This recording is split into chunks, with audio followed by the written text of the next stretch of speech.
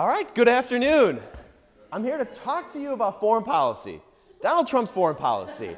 And I'm going to try to see if there's any coherence to what seems like a lot of incoherence, and to see whether we can figure out, is there some type of logic, rationale, is there some sort of intent to what oftentimes appears to be chaos? And I think there is. Now, all of us know that keeping track of what's going on with Donald Trump is very difficult. It can be overwhelming. Oftentimes, it feels like we're trying to take a drink of water out of a fire hose, right? Just so much is coming at us all the time, so much information. And it's you know, how do we can't step aside and just take a pause for a moment because it's nonstop. And the reality is, we're missing things. We're missing stories. We can't possibly keep up with all of this. And that can be a bit dangerous. And I'll give you an example of a story that I think we've missed. Last week, there was a story that broke about Ukraine. It was a back-channel foreign policy deal between the United States, potentially between the United States, Russia, and Ukraine over fighting in eastern Ukraine and Russia's annexation of the Crimea. And there were 4 individuals involved in this. Michael Cohen, who is Trump's personal attorney, a Ukrainian politician, Paul Manafort, who is the former campaign advisor who's now working with this Ukrainian politician, and a business associate of Donald Trump named Felix Sater. And we're going to spend just a minute talking about Felix, because he's kind of an interesting cat. He claims to have had a very close business relationship with Trump. Trump has said, well, we weren't that close, but nevertheless, they've taken pictures together. Let me tell you a little bit about Felix. So Felix has been accused multiple times of threatening to murder former business associates. It's not very nice. He was also convicted of a mafia-linked stock fraud scam. Convicted, not allegations, convicted. And most fantastically, in 1995, he served 15 months for stabbing an individual in the face with a broken margarita glass. Let's step back for a second and think a little bit about that. This story broke last week. You may have heard something about it. You may have missed it, but it wasn't talked about too much. And what does that say when somebody who's involved in a behind-the-scenes, potentially huge foreign policy deal has threatened to murder people, has been convicted of stock fraud, and has stabbed somebody in the face with a margarita glass, right? We're losing some perspective here. But what's happened is the world, I think the American political community has said, it's too much. There's too much fire hose. There are certain stories that we just have to set aside, and Muck, we can't talk about it now. We'll get to that later, right? And, you know, did you hear Donald Trump said the press is the enemy of the people? We can't talk about a guy, you know, a margarita face-stabbing guy. Hashtag margarita glass face stabber story, right? There's just too much. We have to take a break. And so the fact that all that was happening last week, that this didn't get a lot of attention, speaks to the pace of events. And so what I would like us to do is turn off the fire hose for a few minutes and step back and assess what's really happened foreign policy-wise. And then in the process of doing that, I think we'll see that there's a clear strategy and intent with the Trump administration. All right, let's start with the team. Let's start talking about the individuals on this team. Basically, all the heavy hitters are there. The individuals are in order. There hasn't been too much change. One change, National Security Advisor Michael Flynn was fired. He was having conversations with the Russian ambassador to the United States about lifting sanctions during the Obama administration. Can't do it, it's illegal. And then even worse, he lied about it to Vice President Mike Pence. And then the media found out about it, and then Trump fired him, and he was replaced with the National Security Advisor, H.R. McMaster. All right, so there's a couple things. These guys have been very, very busy. And I think part of the reason they're so busy is they've been arguing with each other, and they've been contradicting each other. It's very clear there are 2 camps that are emerging within the Trump administration. Camp on this side and the camp on that side. And I would call this one camp over here, I'm calling them the guardian of the old guard. These are the pragmatists. These are the individuals that look at U.S. foreign policy from World War II on as seeing very consistent. These are the individuals that believe in NATO. They believe in the strong U.S. alliance structure. They believe in free trade. They believe that the United States has a role to play in shaping the world environment, right? These are bipartisan in that sense, that they're following a very consistent practice. They mistrust Russia. They don't want to revisit that relationship. These are the guys that you're probably used to. And to be honest, if Hillary Clinton had won, she might have picked a couple of them. So this is the old guard protecting the old order. And so we've got Mike Pence, Secretary of State Rex Tillerson, Secretary of Defense James Mattis, Nikki Haley at the UN, Homeland Security John Kelly, and then the most recent H.R. McMaster, the old guard. All right, kind of boring guard. And then we've got this side. These are the anti-establishment radicals. These are the Bannonites, right? These are the bomb throwers. These are the guys that are saying, like, let's just mix it up and see what happens. These are the guys that are openly against globalization. They're against free trade. They're excited about revisiting a relationship with Russia. They have no problem with this idea of economic nationalism, that the United States should turn inward and worry about American economic interests and worry about American culture. These guys are also very comfortable connecting terrorism and Islam. And if you think back to the two previous presidential administrations, the Obama administration and the George W. Bush administration, both of them were very clear to say Islam and terrorism are separate things, and we should not make the mistake of conflating them. These guys don't have a problem with that. In fact, openly argue that the only way to understand terrorism is to understand Islam. Very, very controversial position. So these are the guys that are looking to disrupt, cause chaos, trouble. They often call them the bomb throwers because they're looking to create chaos. And there's a quote from Bannon that he said, well, he allegedly said in 2013. He says he doesn't remember saying it, but I think it's pretty powerful. He says, I'm a Leninist. Not Leninist in terms of the communist Leninist dynamic. Lenin wanted to destroy the state, and that's my goal too. I want to bring everything down and destroy all of today's establishment. That's heavy, right? That's a big deal. That is the White House chief strategist saying he wants to see the system burn. He's also senior advisor to the president, Stephen Miller, is also very much of that ideology, and the deputy assistant to the president, Sebastian Gorka. Very similar mindset. So we're seeing this divide in the White House right now. And I think this goes a long way in appreciating some of the craziness, some of the chaos that we've seen. The question is, where's Trump in all of this? And I think we're also seeing a pattern here as well. Trump, these guys have his ear. The Bannonites have Trump's ear. They're whispering stuff. And I think he wants to listen to them. And on some level, this makes sense. Because this group is talking about blowing things up. And think about Trump. He loves craziness. He loves challenging the status quo. He loves being bold. He doesn't want to be politically correct. He wants to challenge everything.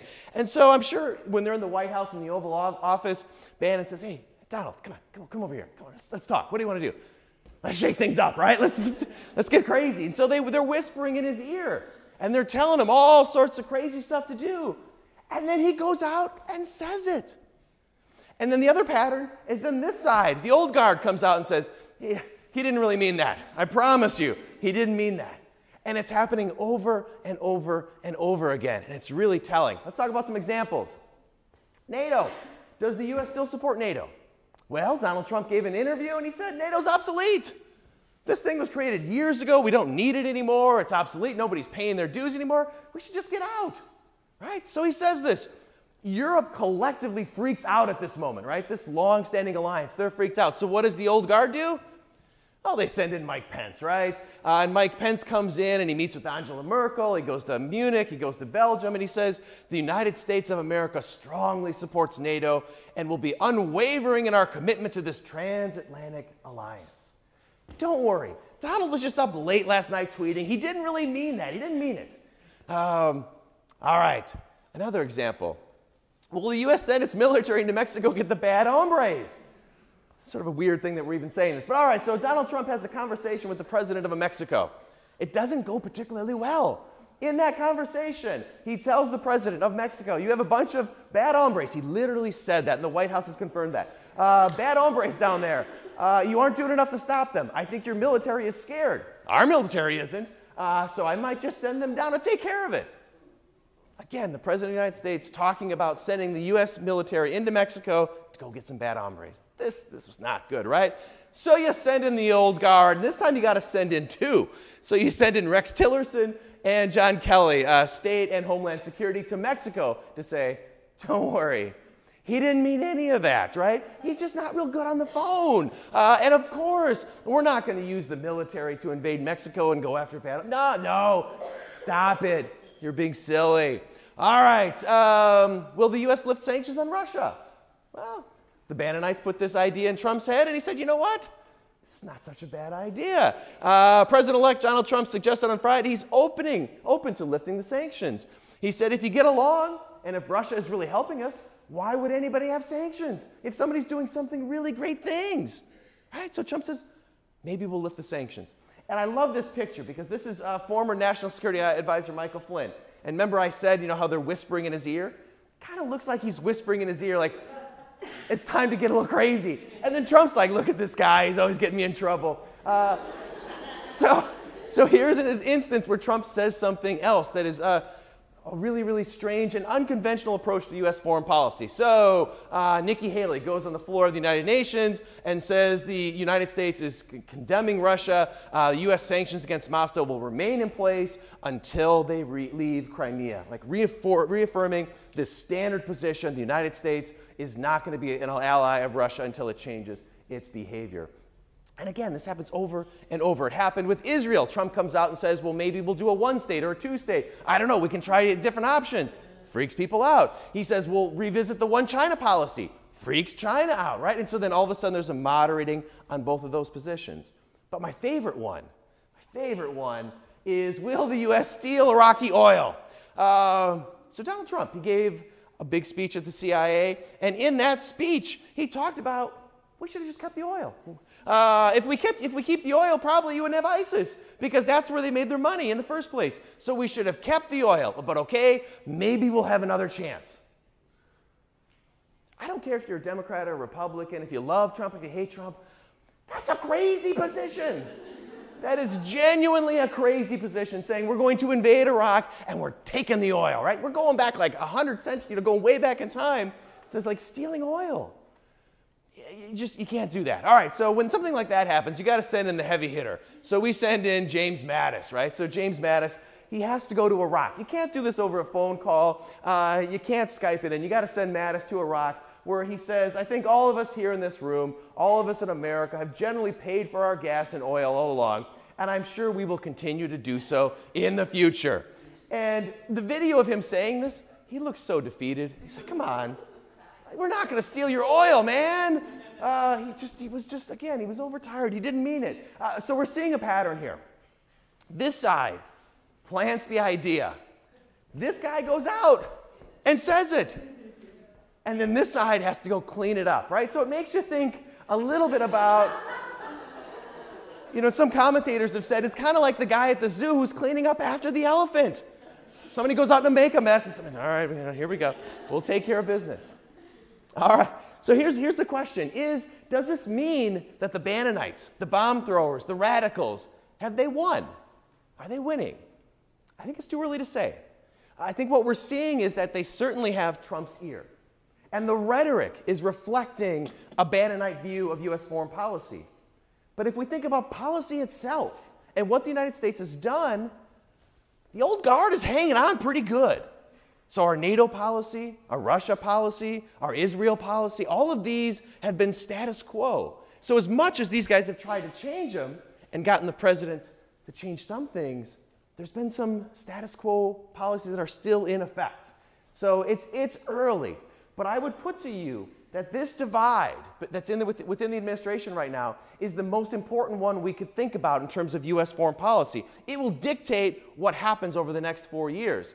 If the Bannonites win, if these guys get tired of doing cleanup and they all go away, we would see a fundamentally different U.S. international order on trade, on policy, on terrorism, on relationship with the Middle East. Like, things could fundamentally shift.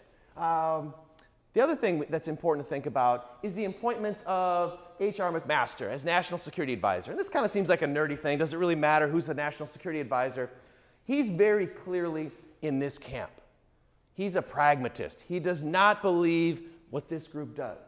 So the fact that Trump replaced Michael Flynn, who was a Bannonite, with somebody who's in this camp suggests that he's probably got feet in both camps. And so it's a little unclear how this is all going to play out, but it's terribly important. Another thing to think about is that up until this point, it's the United States that has been pushing the issues, pushing the agenda in terms of foreign policy. So whether it's the travel ban or whatever it is, they've been pushing out. Nothing has hit the United States yet in terms of a foreign policy issue, but something will arise. An issue will arise that the administration will have to deal with, and then these two camps will weigh in. And it's at that point that it gets very lonely to be the president of the United States. You've got competing camps, but you're the one who's got to make that decision. And we have to think about whether this individual is ready to make that decision. Do we feel comfortable that he has the wherewithal to assess the motivations of these different camps and make the right decision for the country? You can look back through history and think of examples where that president did. John F. Kennedy in the Cuban Missile Crisis, where he had lots of different competing camps, and he made the right decision. Still to be determined whether he's in a position to do so. All right, on this final question of whether there's coherence to Trump's incoherent policy, I think so. I think we have to understand these two camps and the fact that one of these camps is looking to seed and sow chaos and destruction as an actual foreign policy. And then there's another side that's trying to slow that down. And how that battle plays out will really tell the future of what's going to come for Donald Trump and U.S. foreign policy. Thank you.